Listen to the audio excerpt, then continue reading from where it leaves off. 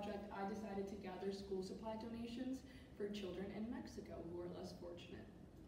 So my essential question.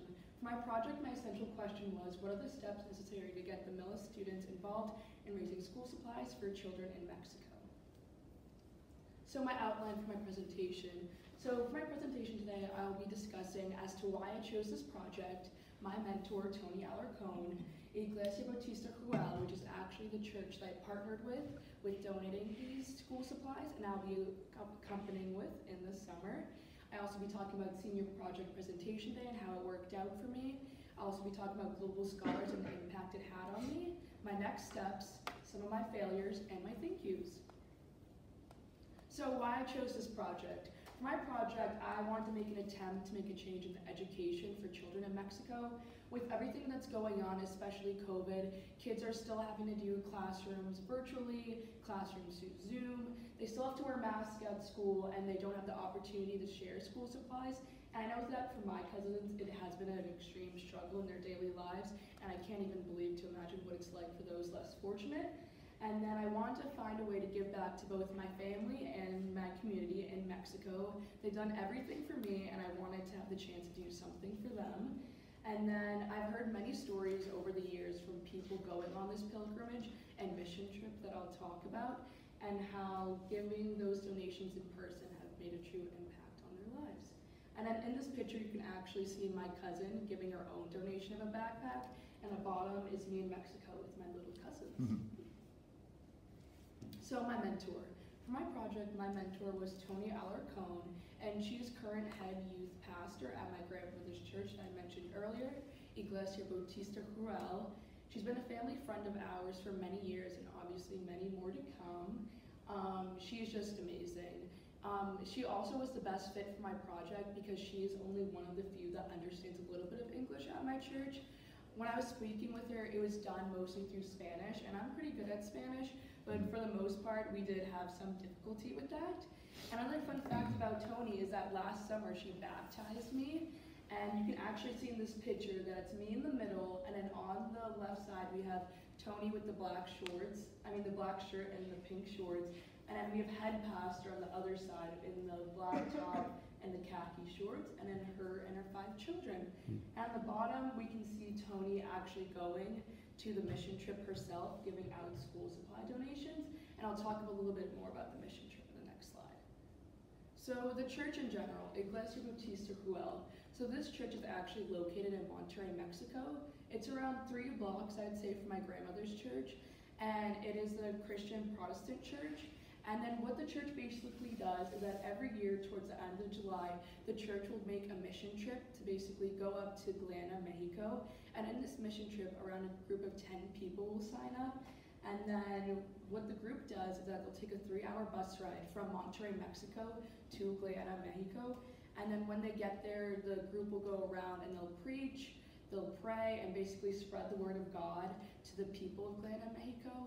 And then towards the end of the mission trip, they'll give donations to children, and they've always talked about how an unforgettable experience it has been, and how it's truly made an impact, and what is basically their passion on going back each year. So then in the top picture is actually the pastor playing with some of the children there, and the bottom picture is actually me and my family at one of the church services. So my goal. So for my project, my goal was to fill as many backpacks as I could with school supplies. And it was also to make sure that every child in Atlanta receives some sort of donation. So the church itself that my grandmother attends is not as fortunate as us, as obviously here in Millis. And you can actually see in this picture that these are the donations that they gathered from 2 or 3 years ago prior to COVID. And obviously you can tell that it's not enough to satisfy each child's needs. And with these toys, they'd have to share with them, and then it would just be sad not getting able to see each child with some sort of toy. I also wanted to educate my community about making a change outside the United States and outside Millis, and possibly inform them about making their decision about what their senior project could be for next year. So I want to talk a little bit about my promoting my project and my advertising. So I had senior project presentation day, so I'd like to give a huge thank you to DeLacy. He was such a great help, and he actually made me this flyer right here. you can actually see the poster that I also made for my senior project presentation day. And I wanted to create my own poster to basically promote my project in some way. So I got a table curtain, I got school supplies, I actually made my own bucket with labeled donations to give some cash donations. And as students walked by, I had note cards with me with some of the research that I've done as to why they should donate to my senior project. And I also found out that using the Venmo QR code was a huge success because I would literally see students walking by with their phones, and with a matter of 1 minute, they would scan my poster and I would receive a donation right on my phone. So then my next steps. So my next steps for my project is I haven't really completed my project. I will be traveling to Mexico from July 19th to July 29th this summer, and I plan on packing an extra suitcase with all donations. And I basically will end up using the money that I received some donations to pay for that extra luggage. I was also thinking about contacting the airline and discussing my senior project and figuring out a way that maybe they could help me out in placing all of these donations in. And then I will arrive in Mexico July 19th, and I'll spend 2 to 3 days with my family. And then I'll end up taking a bus to Atlanta, Mexico, probably the 3rd day I'm there. And then I'll finally have the opportunity to give each child a backpack there, which I'm super excited about. It's just making me so excited for the summer this year, considering that all I've done for my project. And then on the top pictures, actually from 3 years ago, when the group went down to go see the children and some donations they had in their hand. And the bottom picture is actually the church that the mission trip goes on each year, and you can see some of the children in the picture. So my outcome. For my project, my outcome was I raised $404. I raised this money through Venmo, through Cash App, and through cash donations. I raised 22 backpacks in total. I also raised 39 folders, 28 binders, and 18 boxes from Staples. I'd like to thank the Sculptinetti family because Mrs. Sculptinetti actually donated these boxes from Staples, and they're so convenient because when I go to travel, just packaging all of these into a luggage is going to be so easy for me. And then each box from Staples contains pens, pencils, crayons, erasers, highlighters, markers, and glue. So basically everything you need to have the child succeed at school. And then these are some of the backpacks I have donated, and some of my failures. So some of my failures I had in my project was that it took a little while for the middle school principal to actually respond to me. The principal took too long because I found out later that he did have COVID, he went on vacation, and it was honestly okay because at that time I've already done enough research and I've already done enough gathering of donations and money, so it was okay for me to go on without him. And another failure I would say I had, but kind of a challenge, was that I was figuring out on whether I should ship or bring donations on the trip. And obviously I decided to bring the donations because shipping them out is obviously not as safe. We can't guarantee that all donations will get there on time. We also can't guarantee what the pricing will be because the traveling of the products from the United States to Mexico has gone up so much over the past year that it is way too much money. And another challenge I had, but I don't really see it as a challenge, was obviously the language barrier. Me having to communicate mostly through Spanish and not having the time to use any English at all, and then having to talk to my mentor Tony through Spanish, through writing, through talking. It was just kind of a challenge not being able to express everything I wanted to. And then I did have some students messing with my donation box, which was honestly, in my opinion, was 100% okay. I mean, I understand at the end of the day, no one meant any harm by it.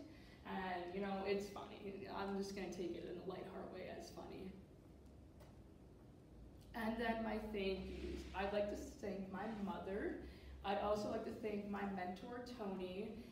She was obviously a huge help, and I wouldn't be able to do this project without her. She was always by my side if I needed her to talk to her or honestly get any insight or even pictures from this presentation about what I should do with my project. I'd also like to give a huge thank you to Mr. Caulfield.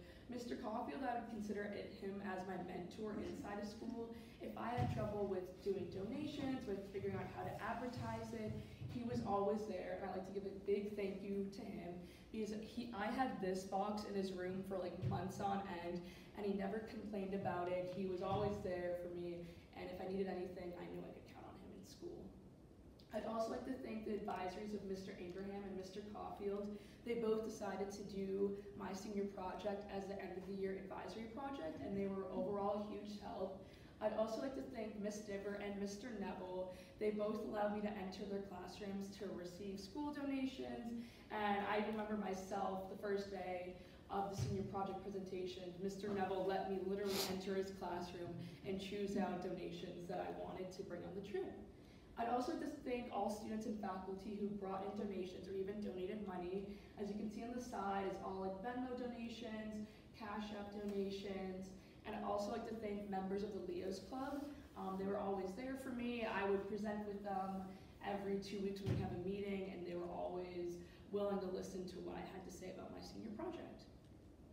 And then Global Scholars. So I've been a Global Scholars member since my freshman year, and one of the questions they asked me is, how is my project globally inspired? So my project was globally inspired by making a greater change and greater impact than outside the United States in Millis, Massachusetts.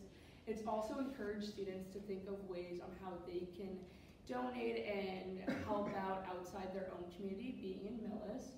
And I even had the chance to talk to some juniors who are in Global Scholars currently on how this could be their project for next year, and I gave some insight and some tips. And here's my works cited page, and any questions.